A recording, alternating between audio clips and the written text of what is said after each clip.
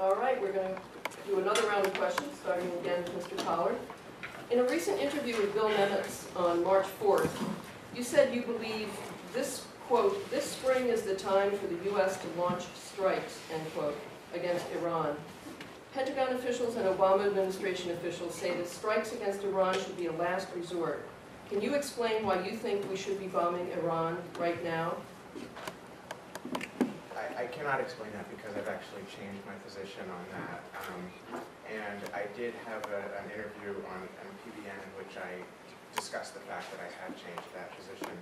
I can't explain what I was thinking at the time, which is that I had read a report that was issued by the Bipartisan Policy Center, the National Security Project, which said that for, briefly, and I only have a few seconds here, but, and this is a complex issue, that were Iran to develop a nuclear weapon, that Israel and Iran would be in a Cuban Missile-like, crisis-like state of detente. Both sides would have the strong incentive to strike first. And basically, this is a center founded by Senator Mitchell, Senator Daschle, Senator Raab, and Senator Dole, who were all former House Senate Majority Leaders. They came to the conclusion that it's absolutely unacceptable for Iran to develop a nuclear weapon. And at that time, Israel was talking very seriously about making an attack. And my feeling was it would be much easier for Iran to retaliate against Israel. Whereas if America said, we can't allow you to take this, and I did say in that interview, we should issue a warning first that if you don't disband, which didn't make it in the column, if you don't disband your nuclear program, then we would attack. And I thought that wouldn't work. I am now much more dovish, and I hope, I only have 15 seconds, but if you can listen to my interview on NPBN, I go into more detail about this. It's on the website. Thank you, Mr. Powell. Mr. Dunlap, in your answers to the lead questionnaire, you expressed very strong opposition to specific counterterrorism policies adopted by the Obama administration, such as indefinite detention of terrorism suspects, the extrajudicial execution of American citizens, and the use of military tribunals to try terrorism suspects. Are you now willing to publicly express opposition to these Obama counterterrorism policies and continue to oppose them throughout your campaign if and once elected? Yes. Either you're going to be part of a nation that stands up for the rule of law, or you're not going to be part of a nation that stands up for a rule of law. And I think that the whole premise of the American Republic has been equal justice for all. And I do not believe that the counterterrorism tactics that you have mentioned in your question are effective. They certainly have not prevented acts of terrorism in the past. I don't believe in things like domestic spying, the detentions in Guantanamo Bay. If these people are truly criminals, they should be tried as criminals, and they should not simply be held in limbo indefinitely in defiance of the rule of law. And I can never support such activity on any type of elongated basis.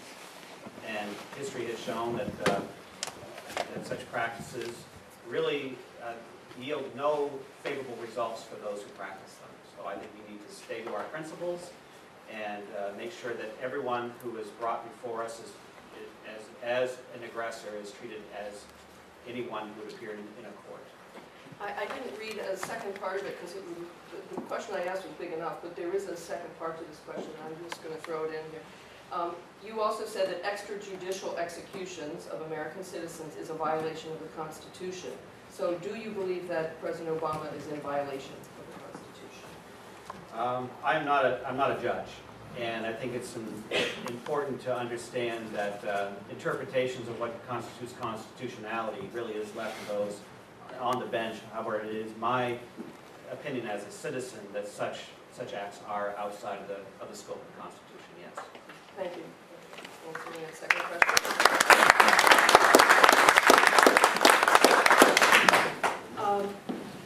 Candidate Cynthia Dill, in your League of Young Voters questionnaire, you stated it was acceptable to benefit from super PACs because, quote, these are the rules and candidates need to be competitive, end quote. Can you describe a situation in which you took money from a PAC and used it in a way to benefit your constituents? Well, some of you joined me in my protest of President Obama at the museum where I was selling super PACs of lobster cookies to benefit the Preble Street resource center. And that was my statement, somewhat political theater, of my objection to the current state of affairs when it comes to money in politics. If I'm elected to the United States Senate, I will support campaign reform. I support public federal elections. I also support the Disclose Act. I'm trying to think. In this election, I have been endorsed by 2 PACs. One is WAN, the Women's Advancement for New Directions, and they sent me a check for $500, and I've used that money to do everything that you need to do for a campaign. I've never accepted money from, at least that I can recall, from a PAC. In my life as a legislator, I could be forgetting, I did have a leadership PAC, but I don't recall ever accepting money from a PAC. But I would like to think that what I do on a day-to-day basis benefits my constituents. Thank you very much. All right, candidate Mr. Pink. In response to our question about combating student loan debt, you suggested an increase in Pell Grant funding, yet the majority of students saddled with debt are ineligible for that program. How exactly would you increase this funding, and what steps do you propose the Senate take to reduce costs of higher education for students that still won't qualify for Pell Grants, yet face a minimum of at least $20,000 in student loan debt? And what steps can Congress take to alleviate students' existing debt? I guess I get the budget question. So what I'm going to say departs for a second. I've agreed with a lot of what's been said here today, but even before the applause, I was so taken with what Matt Dunlop had to say in his last answer that I wanted to second that. On the question of Pell Grants, much harder. I'll give that question to Matt if he wants it. I think we could expand the eligibility for Pell Grants or have similar programs, but I've already described my awareness of the difficult budget situation that the nation has faced, and I would be careful not to pander just because I'm talking to the League of Young Voters and say that any senator can go down to Washington and make education a lot cheaper for people today. I do think we need significant education overhaul.